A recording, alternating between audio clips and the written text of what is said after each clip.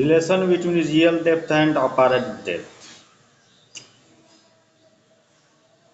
When viewed from rarer medium, here this medium is denser and this medium is rarer, and someone is viewing the bottom of uh, uh, object on the bottom, and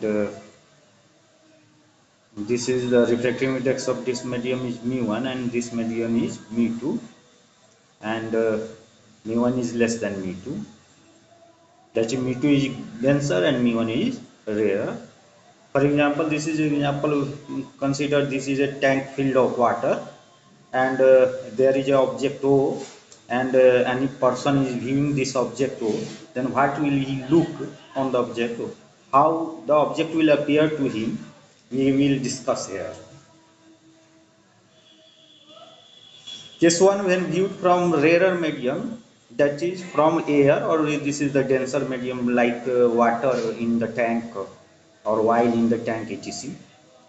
From the surface at PQ, at this surface and at this point, applying Snell's law, this is the angle of incidence and this is the angle of refraction, because light is going like this. So mu2 sin I equals to mu1 sin R. Now for very smaller I and R, if I and R is very small angle, then we can use the approximation, that is mu2 I equals to mu1 R, or mu2 tan I equals to mu1 tan R, or mu2 into tan I will be tan I, that is this length, that is equal to this length, that is PQ, and by and this length, that is OQ. So we have written here OQ. mu2 into PQ by OQ equals to mu1 tan R. This is the angle of this is R. This whole angle is R. So this will be 90 minus R. So this will be R. So tan R will be this length divided by this length. So PQ divided by O dash Q.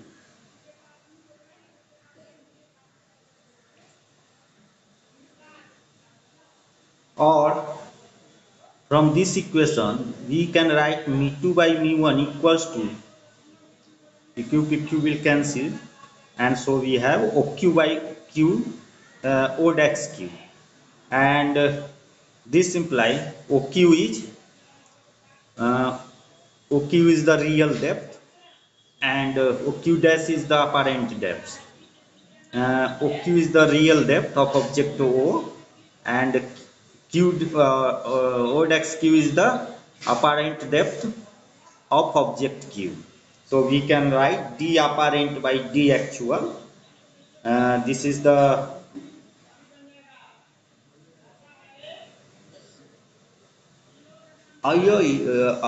reversing. So d apparent by d actual will be mu1 by mu2.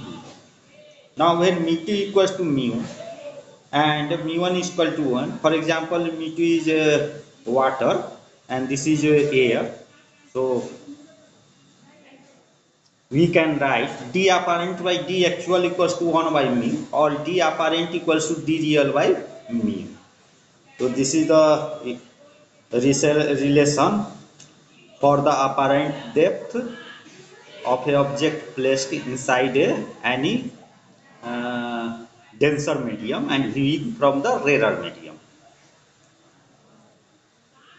Now if there are several media, now for several media net apparent distance is given by d apparent equals to sigma I equals to n d real by I divided by mu I.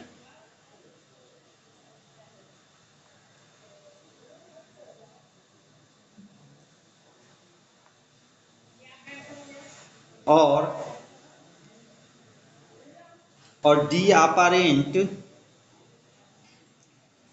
equals to d1 by mu1 plus d2 by mu2 plus dash dash dash dash dn by mu1. Now the value of apparent shift in the position of object is given by apparent shift equal to OQ dash or OQ minus Q dash O dash into Q, that is equals to D real minus D real by mu,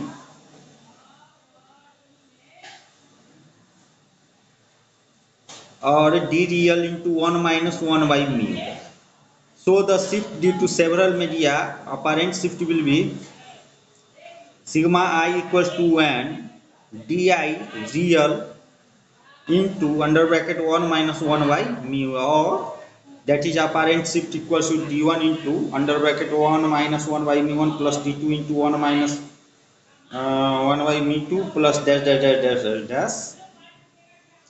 Second case, when viewed from the denser medium, that is object in the rarer medium and viewing the object from denser medium, this is the situation here shown.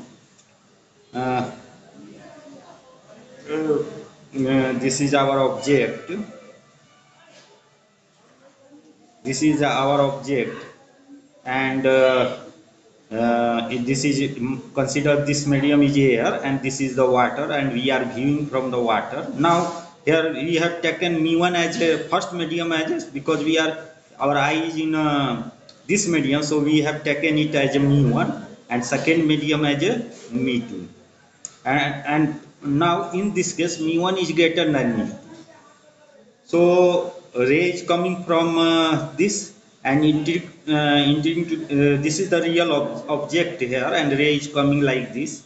But due to going from denser to rarer medium, it bends away the normal. So ray goes like this, reaches to eye at this point, and the eye realize that ray is coming from O dash. So the person will see the object at this place. Now we can use again sine law to solve this problem. Again we have mu2 sine I, that is second medium, mu2 sine I equal to mu2 sine r, mu1 sine r, and now for a small angle we can write mu2 tan I equals to mu1 tan r.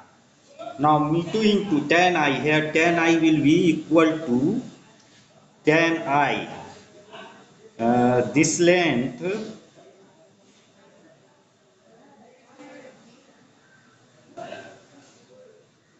tan I will be liquid tan I, that is QP divided by Q O dash Q PQ or PQ bata OQ. Oh, sorry. If we let draw this line, then tan I will be this distance divided by this distance. Now this distance is equal to QP and this distance equal to OQ. So this will be QP or PQ by OQ. Similarly, tan R will be tan R. This is the tan R. So tan R, if we see this here in this equation, tan R will be like QP divided by Q O dash. Then PQ by O dash Q, same thing. Or this imply PQ will cancel out, and so we have O dash bringing this in this side. O dash by Q, OQ will be mu1 by mu2, or O dash Q is the O dash Q. O dash Q is the apparent depth, and OQ is the real height. Yeah, apparent height here D is written, not consider it as a height. Apparent height divided by real height. Yeah, D apparent by D real equals to mu1 by mu2. Now because mu1 is of greater refractive index, so we take mu1 is equal to mu and mu2 is equal to 1 because mu1 is rare or air. So we have D apparent by D real equals to mu, or D apparent equals to mu into DR, or you can say that apparent height equals to mu into apparent real height.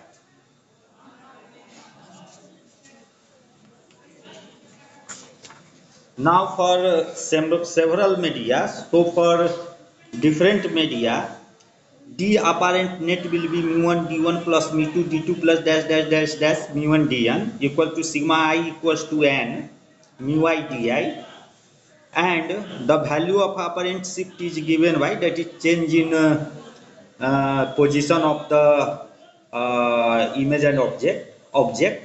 OQ dax will be O dax q minus OQ equal to d apparent minus d real equals to mu minus 1 into d real.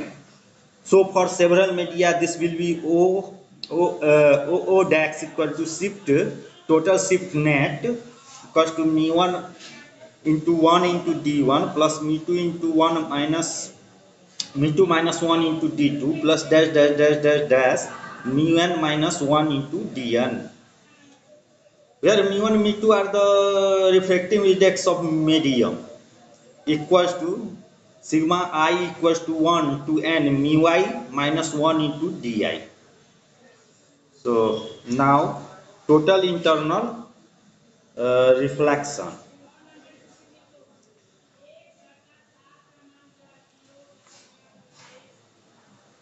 Total internal reflection. When a light ray passes from denser to the rarer medium, it went away from the normal, and as the angle of incidence increases, the angle of refraction also increases. For a particle value of angle of incidence, the angle of refraction becomes 90 degree. That is, the ray grazes from the separating layer.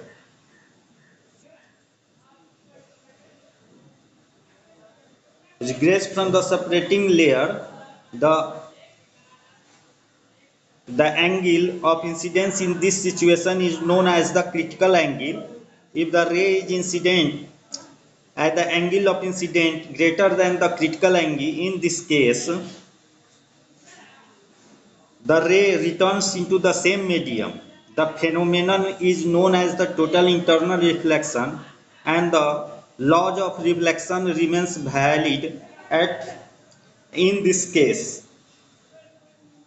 For example, here you see for I greater than C, here see for this is the first situation when angle of incidence is less than critical angle. Then this is a denser medium and this is the rare medium. Ray is going to denser to rare, so it went away from the normal. Now again this angle is increased and it become to equal to critical angle. Then the ray will pass through the boundary, that is parallel to the boundary, and this case is called critical case, and the angle at this point and in this case is the critical angle. And if I angle of incidence is greater than critical angle, then ray will reflect back to the same medium. So this is the case of total internal reflection.